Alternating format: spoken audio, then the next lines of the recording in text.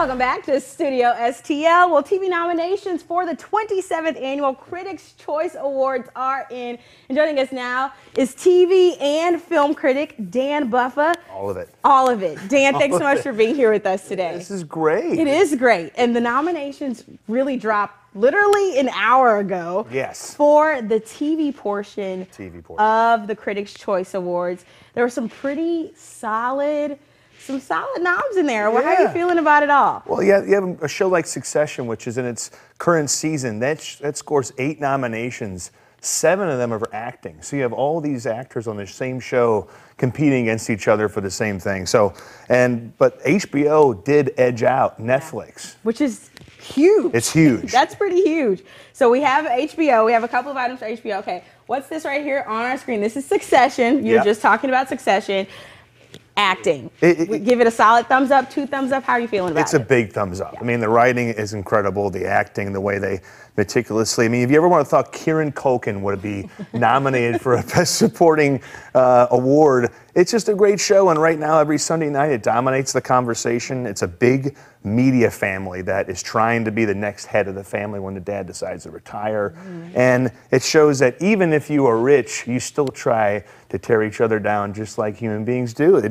Money doesn't hide anything. Power, politics, and money. Power. It's all about power. People are power hungry. You can definitely see that in Succession. I've actually not seen Succession, so I'm adding it to my watch list this holiday season. I'm going to be binging it. You have time. I have time to get it in before the big award show on January 9th. And then another one that's been huge, Ted Lasso. Ted Lasso. If there was a show on the other end of the spectrum as Succession, it's the positivity show we call Ted Lasso. Jason Sudeikis got nominated, got 4 nominations. It's such an enjoyable show, and you don't even have to like soccer. Yeah.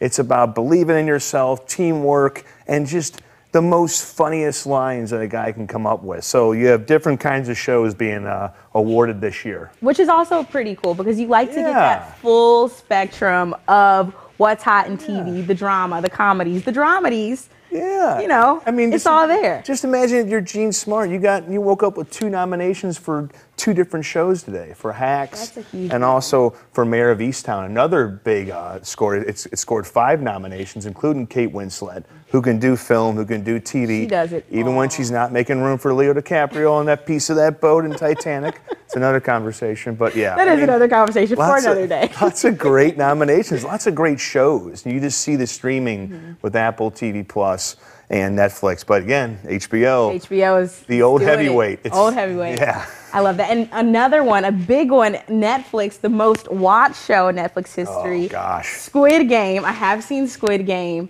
and I loved every second Me too. of it. Especially the way in the end, they make it count. I mean, if you're thinking it's just, grotesque violence and all this, unpredictable action, there is this heart and soul at the bottom of the show. It's between two of the participants, the young guy and the old man. They are trying to survive in the most craziest American Gladiators-esque with death implications, but it's a show that you don't have any idea what's going to happen next, and it's very entertaining. It is entertaining, and I actually love that relationship, watching it develop, and even the plot twist at the end of season 1. Because if you take that away, then you're just watching, people trying to survive and a lot of death and a lot of action. It's that funniness that they add to this really ridiculous and bizarre show. So there you go. You have Succession, you have Ted Lasso, and then you have Squid Game. Watch all 3 in a row, and you'll be good for a There you go. There you go. I have some shows to watch this holiday season. And then another huge one on the list, we have to talk about WandaVision. WandaVision. So there we go. Marvel kicking into the awards race. That got not just a best series, it got Paul Bettany and Elizabeth Olsen.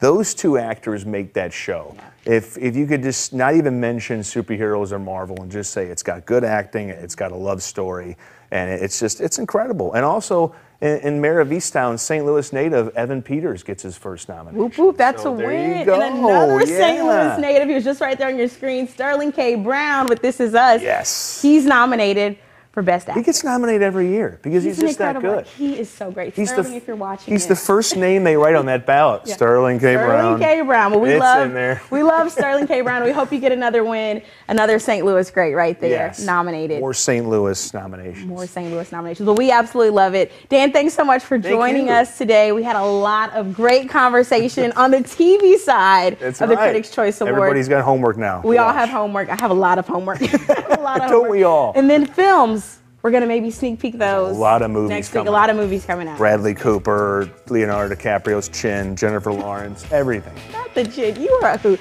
Okay, we'll have a lot more Studio STL right after this quick break. Dan, thanks so much. We appreciate it. Thank you, Chelsea.